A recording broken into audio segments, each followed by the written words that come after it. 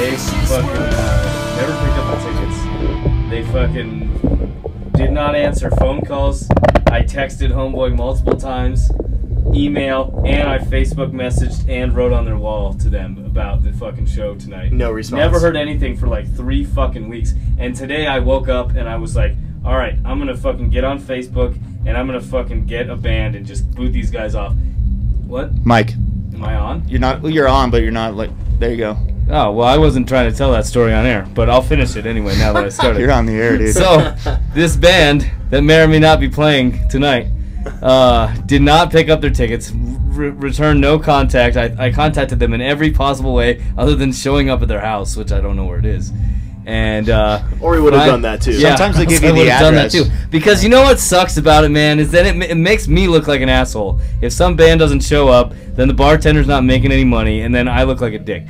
So I was just about to write a Facebook post like, hey, I need a band last minute tonight, you know, whatever. And then the homeboy texts me back today at like 9 or 10 a.m. and it's what like, time are we loading? He was like, hey, we're in. What time do we play? And I was like, 10:40. I sent you in advance like 3 weeks ago. Wow.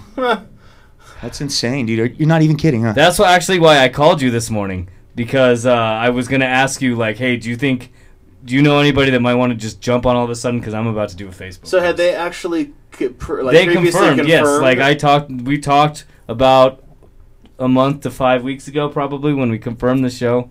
You know, it was a typical thing. Let me check with the bandmates. I'll get back to you. Got back to me. We're in. You know, all right, flyer, tickets, everything's out. Advance is out. Fucking a week goes by. They never came and got their tickets. Another week goes by. All of a sudden, we're Facebook messaging them, doing every kind of contact possible. Wow. And then just text you today. Text me today. That's pretty classic, dude. That's classic. You know, we get a lot of that on the lower level, you know, because we're trying to help bands out, it's you know. It's these Wednesday nights, you know, and it is what it is. It's just stressful, man, because like that was like my top priority for this morning was like, all right, I gotta get a 4th band for tonight because these guys are probably not going to show up. We're good for the show, man. Like 10 minutes from now, right? Yeah.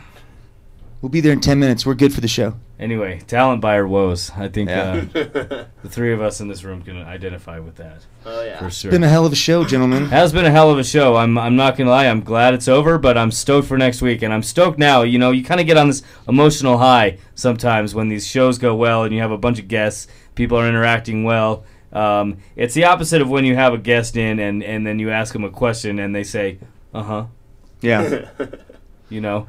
We have high expectations. That's a journalist's worst nightmare right there. Yeah. Is the person that doesn't talk. Like, and you hear that on the print side too. You know, like I'll do a story on somebody, and I'm doing everything I can with the little fucking 5 words that you gave me to say about you. Right. You know, I'm not gonna make shit up out of my ass.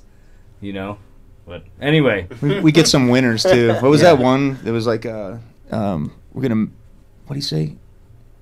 You're gonna shit, I promise, or something like that. This band, it was like some dude from fucking Texas or something that emailed us and was like, he filled out the booking form and it was like, why will people come and see you? And he's like, when you see me, you will shit, I promise. You gotta love moments like that. Needless to say, that guy's not getting a show at Herman's Hideaway. But all right, well, this has been Music Buzz Live Radio here on World Viral TV. It's been a nice, fun program tonight. Join us next week. We'll have a new slew of guests. Our guest of honor tonight was Tony Mason. Thank you, Tony, for coming down and sticking around through the roller coaster ride that this show always turns out to be. It's been a fun time. Yes, thanks to CT over there on the boards. We will see you on the flip side. Stay tuned.